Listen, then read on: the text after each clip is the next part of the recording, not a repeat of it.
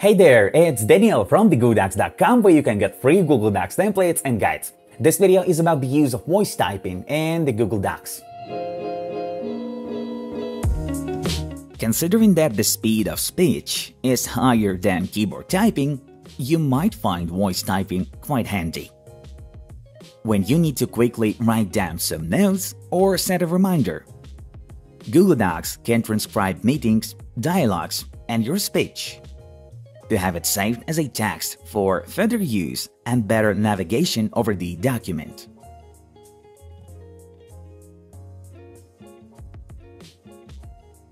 First, make sure that you have at least a moderate microphone connected to your computer, since the service relies on the quality of sound, and it will certainly be better to be used in a quieter environment, and with your head closer to the mic. And one more important requirement is using the Google Chrome browser, as it is a Google service, and the working capacity on other browsers is not guaranteed and may be faulty in different ways. On the document, it starts from you going to the Tools item on the toolbar on top, pressing it, and then in the menu going down and clicking on the voice typing line. That will make a little dialog box appear on the left, and before starting, you may want to change the input language. For that, press on this line and select yours in the drop-down menu.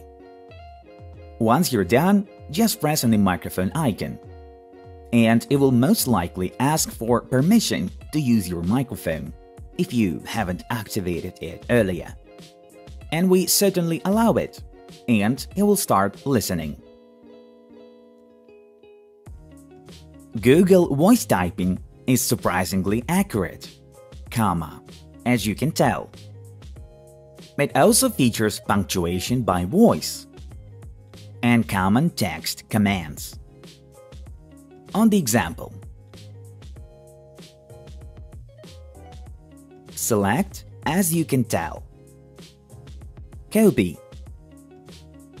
delete, resume. And Google Voice Typing even supports text formatting. Select as you can tell, underline, bold, increase font size, stop listening.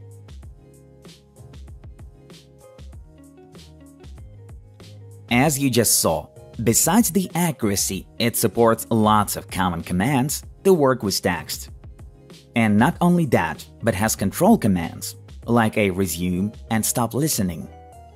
And this is just the beginning. Let's move the mouse cursor back to the controls window and press this little question mark in the bottom right corner of it. That will open a help menu on the right. Scrolling down, where you can find a number of commands to work with text via voice typing, offering an incredible flexibility.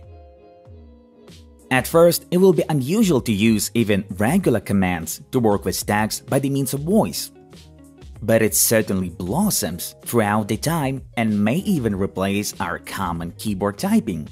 Let's see and wait. Hundreds more guides and a lot of free Google Docs templates on TheGoodocs.com following the link below the video. Like to help share our videos to more people and subscribe to see more guides. I hope we helped you. Thank you for watching.